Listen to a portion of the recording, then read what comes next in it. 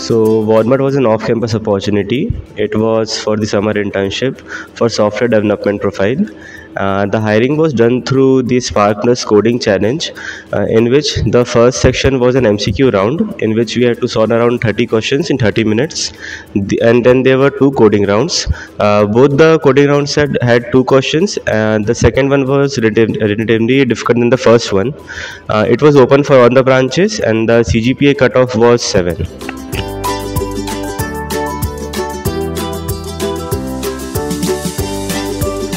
So our profile was software development role, and both of us were assigned to different teams and were given different tasks. For my team, I was under developer productivity platform, in which my task was to develop a common UI library which provides high-level React components for Walmart internal sites for minimizing the development efforts. My team was on the backend side, and it was the personalization team, in which we had to run algorithms and develop algorithms to improve the user personalization and user search result.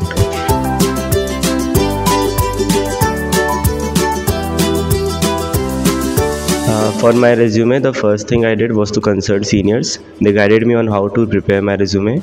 The resume consists of your past internship and projects. If you don't have any past internship, it's fine. You can move to the projects part. You can include 2 to 3 projects. If you have given coding contests on various platforms, you can include all your coding profiles, and you can include the PORs that you have. Other than that, there's a format that runs in our college. You can guide to that.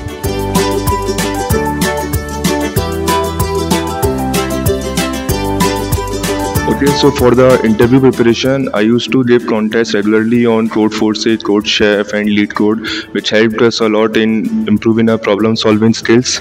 For precisely going through the interview part, you can watch. Like for the explanation part, you can watch the YouTube playlist from Striver.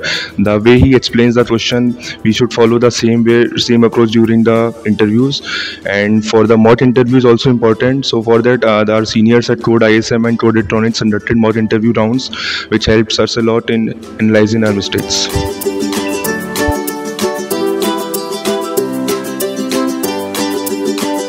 Like all the three have their equal importance. For the CP part, when you will be giving the online coding challenge, CP will be the most important.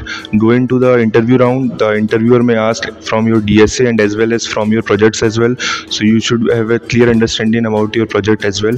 And for making resume as well, the project section covers a very important part. So knowing development is also important. So the main thing is you need to you need to give equal time to all DSA, CP, and development.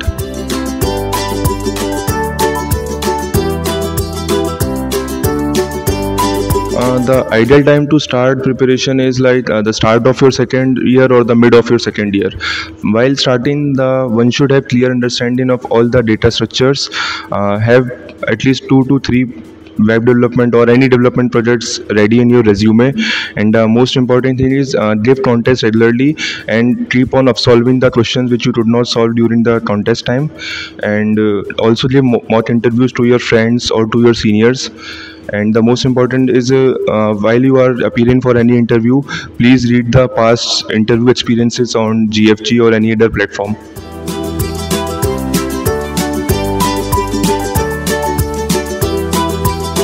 When there are many WhatsApp and Telegram groups that you can join, regular information are circulated there.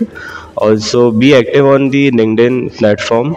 All the companies, major ones, do post their openings there. Also, the employees who are in the company currently, they also post the regular openings.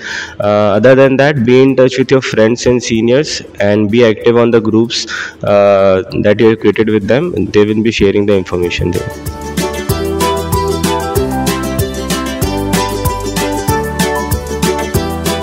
When after you recognize any off-campus opportunity, the first thing to seek an off-campus referral is to go on LinkedIn, search for the company's name and see who are the alumni working there. You can text them in LinkedIn. If you by chance manage to get their contacts, you can message them in WhatsApp also. And if there is an opportunity to refer you, your seniors will get back to you.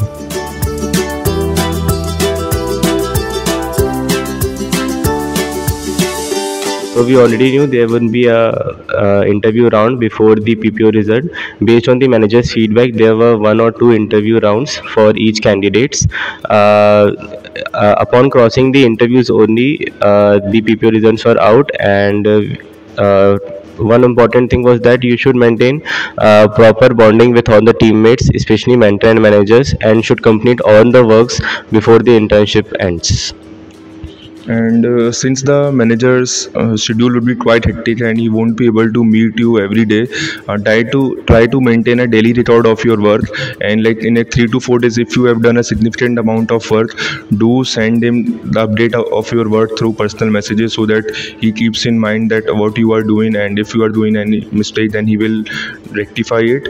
And also keep on maintaining a daily record of your work. It will help you a lot while when you will be preparing for your final presentation. And do discuss with the mentor for the challenges which you are facing and how you are approaching it.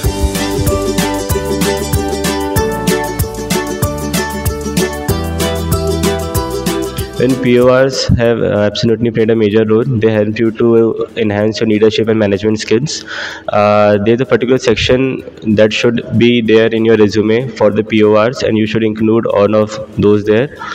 During the interview also, whenever the interviewer asks you about your college experience or any of the extracurriculars, you can always tell about your PORs, or you can always deviate the topics, or try to include the PORs as much as possible during an interview, so you can showcase your talent and work that you have done in college.